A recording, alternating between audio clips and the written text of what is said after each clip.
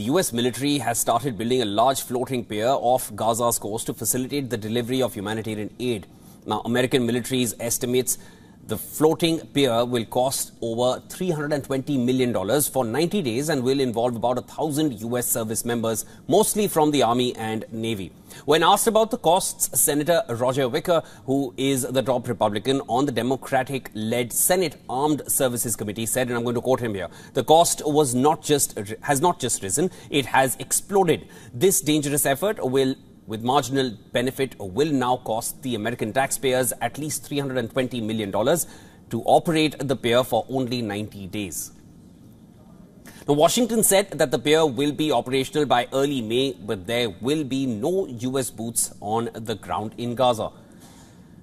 Next up, let's take a look at how temporary dock for Gaza aid would work.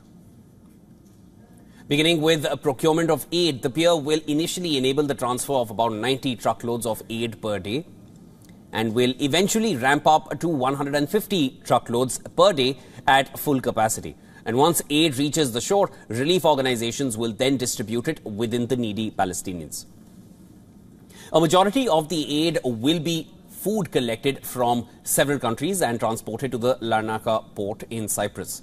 A spokesperson for the US Agency for International Development, which is working closely with the military to coordinate plans for the pier, said that some of the items that would come through the maritime corridor would include nutrient-dense food bars sourced from Dubai, foods intended to treat severe malnutrition in children sourced from Kenya, and relief supplies, including hygiene kits sourced from Europe.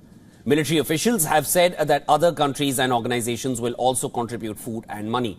Then at the Larnaca port, Israeli representatives will be present as Cypriot authorities inspect items. According to an Israeli official, the standards for inspection would be the same as those at the land crossings into Gaza.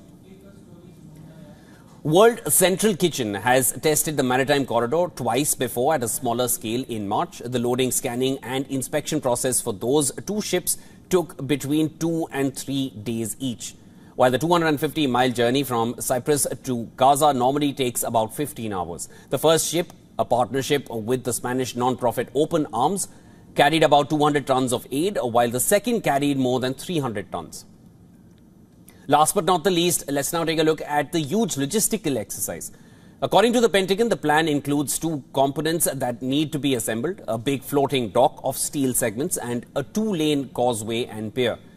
The causeway will have interconnected steel pieces linked together and attached to the shore. Cargo ships will deliver supplies to the dock, and the aid will be offloaded onto barges from smaller vessels known as logistics support vessels, or LSVs, and taken to the pier.